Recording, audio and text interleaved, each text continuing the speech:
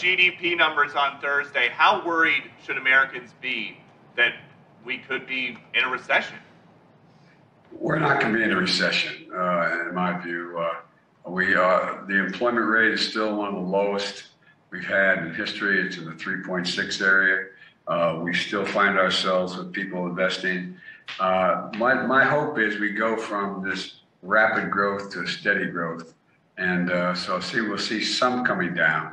But I don't think we're going to, God willing, I don't think we're going to see a recession. Hello, ladies and gentlemen. And we are having a huge problem here in terms of source of information, which I'll most likely stop using this platform specifically because they keep on changing words or the actual definition of words. So, yeah, probably most likely we're removing this. Also, another thing, I think these companies should be immediately sued into oblivion because now that they're trying to change definitions to fit the narrative of the far left. This is the reason, this is the whole point of what they're trying to do. Trying to change definitions to fit their narrative, so therefore it could confuse and change people. No, we're not going to do this, and we're not going to do it now. We're going to go through actual history and actual true definitions of what happened during the whole time of what the actual word recession means. Don't be fooled and don't start using Wikipedia anymore. It is time to get rid of this, and these guys need to be sued into oblivion. End of story. We're going to go through the actual article here and show exactly what Wikipedia is doing.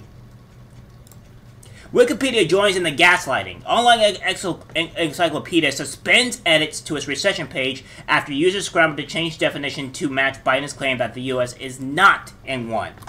The page was altered at least 47 times over a roughly 24-hour period, with an administrator locking unregistered users out until August. The edit freeze comes as members of the Biden administration have tried to argue the country is not in a recession by causing doubt on the world's definition. A recession is commonly agreed upon by two consecutive quarters of negative economic growth. Wikipedia has suspended the feature. So, the page was altered at least 47 times, and with an administrator locked to curb. So this is the full stuff here. But they also go on to say, well, website characterized as vandalism and malicious edits. One member made repeated edits to the Wikipedia page and insists there was no global consensus and on the definition of recession in what appears to be a bizarre attempt to push White House messaging. The Commerce Department confirmed in a report on Thursday that the U.S. met that exact definition, announcing gross domestic products and shrank 0.9% in the second quarter, following a decline of 1.6% decline in the first quarter. This is the edit history of Wikipedia's recession page. So here we have it. This is incredibly blurry, by the way. I am not quite sure why they have this page. I will most likely do an actual cleaner page because this page is not clean at all. In fact, let me do this, guys, because this is incredibly important. So, recession. Let's see here. It is recession revision history. There we go. Now we're gonna do this one images here, and we'll try to get like a full actual. See, this is the reason why. This is the reason why we have to have the Amber did a better look here.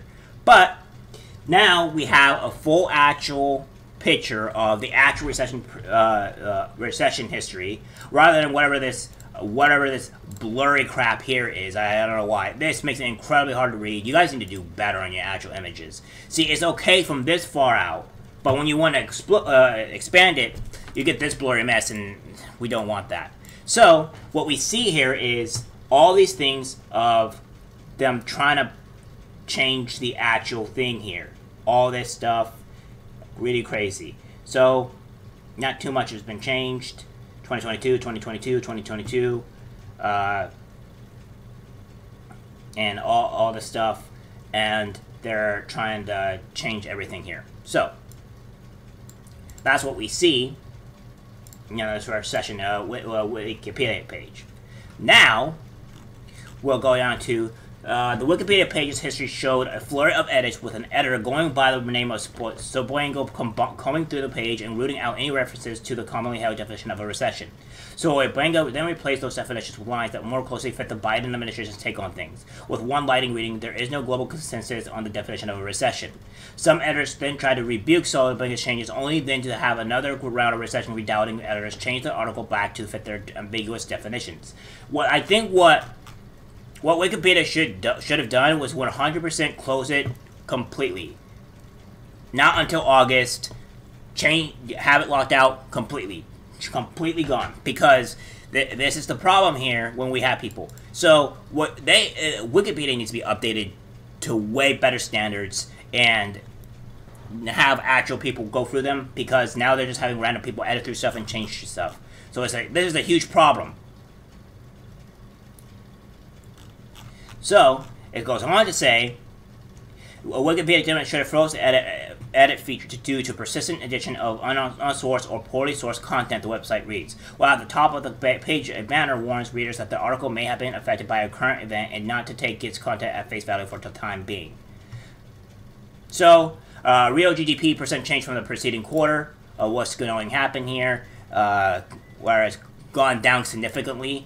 Yes, guys, and we are in a recession. So it just happened as of yesterday, and it's a pretty big deal. This is what I'm getting at. The far left are doing this, a change word, so to fit their narrative so they can have more control and more power. This is the reason why we have to shut them out. And the quicker we can shut these guys out, the better our country will be. All right, guys? So this is what's happening. As the warning sings for the recession that was realized on Thursday loomed larger over previous weeks, the Biden administration took active steps to cast doubt over the definition of a recession and instead began talking about a period of slowing growth. It's not slowing growth. It's not.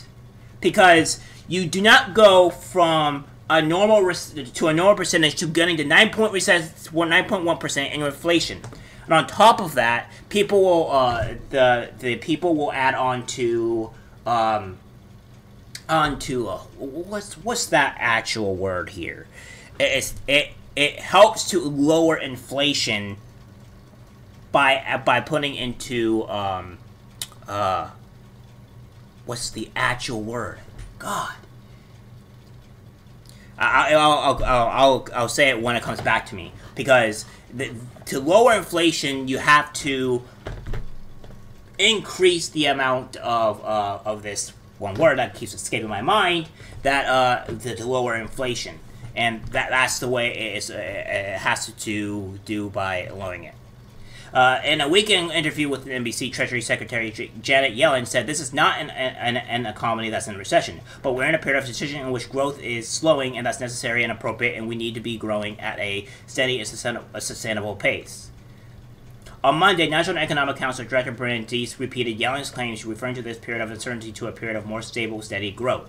President Biden himself latched onto the phrase, denying outright that there was any recession. "We're not going to be in a recession, in my view," he told reporters on Monday. "My hope is we go from this rapid growth to steady growth," which it's not, because it's going to keep on getting worse. The more money that Biden spends, the more that the inflation is going to go up. So it doesn't really matter. If he keeps on spending in this massive amounts of money and giving stimulus checks to people, it's only going to hurt them in the long run. So it's like, it's a feel goods now type of thing, right? You feel good in the moment, you're great, and then after that you face the consequences.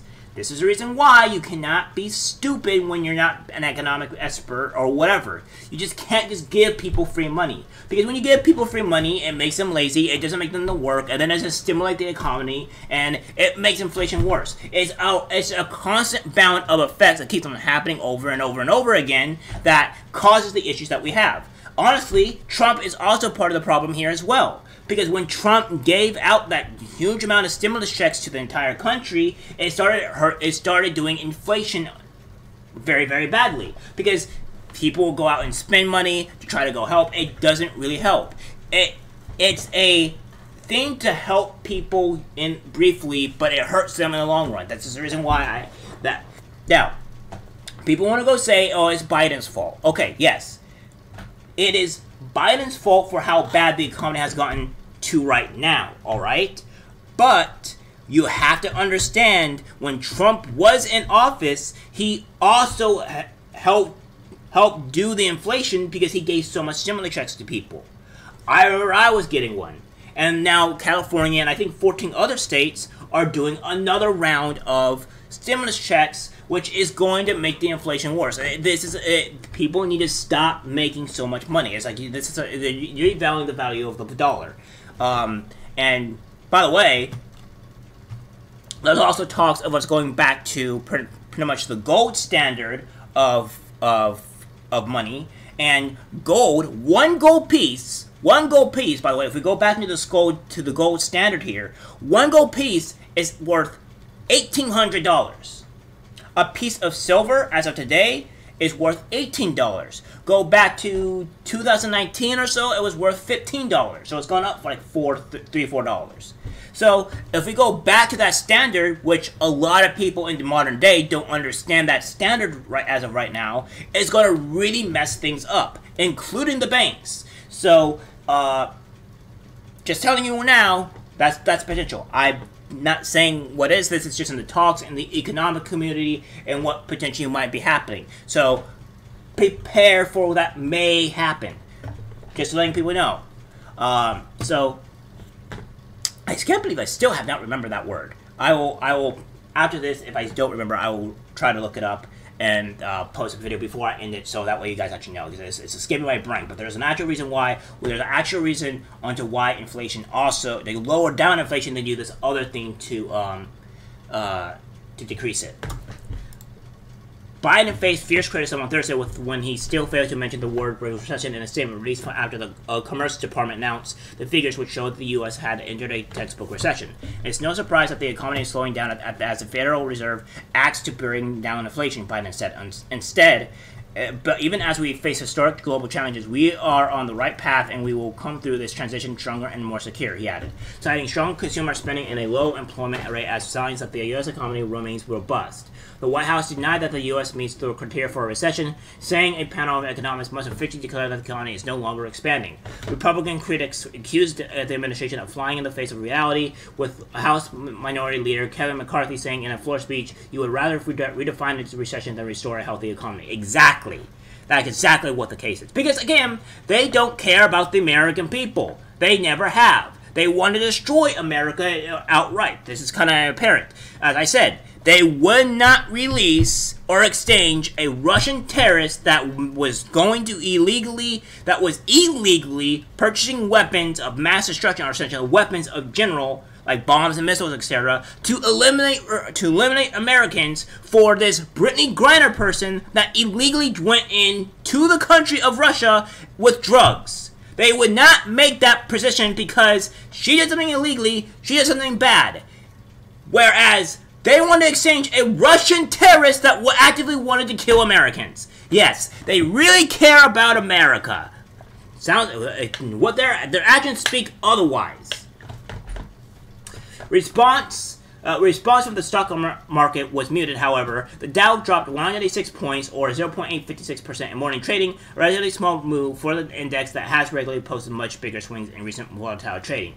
Investors may be hoping that the shrinking economy will push the Federal Reserve to halt or reverse its aggressive path of interest rates. There we go! That's the word. Wow, I managed the article. Okay, so yeah, what I'm saying. They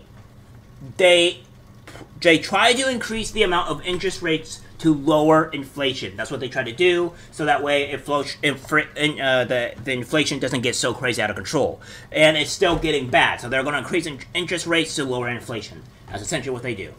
Like hikes ahead of the central bank's notice next policy meeting in September. The Fed has been raising benchmark interest rates, as I told you, rates to tackle its soaring inflation, but higher rates tend to put a damper on growth by making it more expensive for business and consumers to borrow. Exactly. However, even as the economy ground into reverse in the first half of the year, the Fed's higher rates have not yet put a dent in the rising consumer prices. Because Biden has done so much damage to the economy that the inflation is just going to keep on rising. Remember who did this. It was the Biden voters that voted for this man in, and now they're the reason why that all this stuff is happening. So if you want to blame anybody blame the Biden voters, and then blame Biden, which is the second cause. So blame the Biden voters. Sorry guys, you were fooled and you were lied to.